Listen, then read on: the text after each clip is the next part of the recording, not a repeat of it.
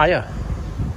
So in front of us we have a Yamaha Delight, and as we can see we have the oil change reminder flashing to tell us to change the oil, and this is going to be able to turn it off. So if we go through, say we're on there, and then we go through to the trip which is for the oil change, which seems to be the second trip without the decimal place in it.